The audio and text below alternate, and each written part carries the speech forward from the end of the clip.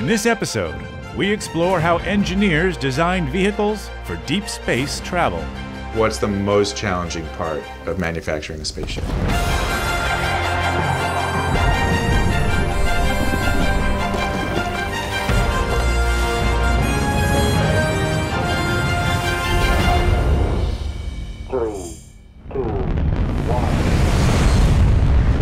Project Ianos, you are go for launch. Hey, Josh Bernstein here. You ever wondered about spacecraft design? Well, 6th grader Elise has. How are spacecrafts designed for humans? Excellent question, Elise, and I've got a few more. How are spacecraft design decisions made? What's the most challenging part of designing a spacecraft? And is the design changed based on who or what's inside it? Those are just some of my questions. Let's search for answers together. The Apollo mission's lunar module, or LEM, is famous for bringing astronauts to the surface of the moon. But it was the spacecraft called the Command Service Module, or CSM, that got them to lunar orbit and back. The CSM had two parts. The Command Module housed the crew, spacecraft operations systems, and re-entry equipment. The Service Module contained the propulsion system and consumables like water, oxygen, and fuel. Today, there's a new spacecraft to bring Artemis astronauts to lunar orbit. Made by Lockheed Martin, it's called the Orion Crew Module.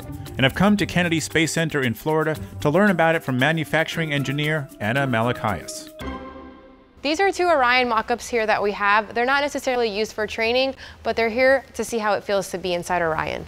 How does one build a spacecraft? And where do you start? First, NASA tells you that they want a space vehicle. And then from there, we have design engineers who design it, manufacturing engineers who come up with the work instructions on how to build that. We make sure all the tools are in place, and then we have technicians who read our work instructions and build it. What's the most challenging part of manufacturing a spaceship? Making sure at the end of the day that it was built correctly, because there's going to be human lives that are going to be on that. Every piece of the Orion capsule is just as important as the heat shield is, down to the smallest washer. Wow. Orion's heat shield is 16.5 feet in diameter, 3.7 feet more than the Apollo command module. The heat shield of a spacecraft has to protect the crew from the 5,000-degree temperature re-entering Earth's atmosphere. To do that, it's covered with avcoat. What is avcoat? Avcoat is an ablative material, which is what the heat shield is primarily made out of. How does the avcoat of Orion compare to the coating that was used back in the Apollo days? So Apollo actually did use avcoat. We changed the design of it from a honeycomb structure, which was what Apollo used, to a block structure, which is what Orion uses. And that makes it safer, and it also takes less time to build. To learn more about Orion's interior design, I'm visiting Space Center Houston to meet Lockheed's human factors design engineer Lashawn Boulware at an actual mock-up of the capsule. So this is the modern command module. Yes, that is correct. We have our 4 astronauts here, and we also have 4 seats that are adjustable depending on the size of the crew member. Lashawn, what is the most challenging part of designing a spacecraft? I would say making sure we're designing to meet all types of shapes and sizes as far as the astronauts. I remind the designers all the time that, hey, we're designing for astronauts, don't forget that. Are there any considerations given that we now have female astronauts going to the moon? Yes, so when we design, we're designing with male and female in mind. So for example, in the hygiene bay, we have the toilet.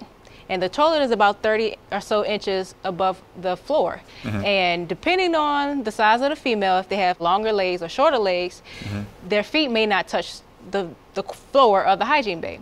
So I work with the designers to develop a foot plate that allow the female crew member to have the correct hip angle for using the toilet. Designing spacecrafts to accommodate wider ranges of people is important, and suggests a diversification of space as more and more people travel off of Earth. To learn more about this, I decide to visit Blue Origin to speak with Chief Scientist Stephen Squyres. As we get millions of people into space, entire civilization, a culture is going to have to diversify. You're going to have an enormous amount of diversity in space compared to what it's been previously. You're going to need barbers to cut people's hair, and you're going to need cooks, and you're going to need everything that makes a civilization work, right? It's very democratizing. Democratizing space travel means designing spacecrafts to accommodate people of all shapes and sizes. It also means designing communities where engineers and scientists live with barbers and cooks and artists. For civilization to flourish in space, diversity of all kinds will be critical.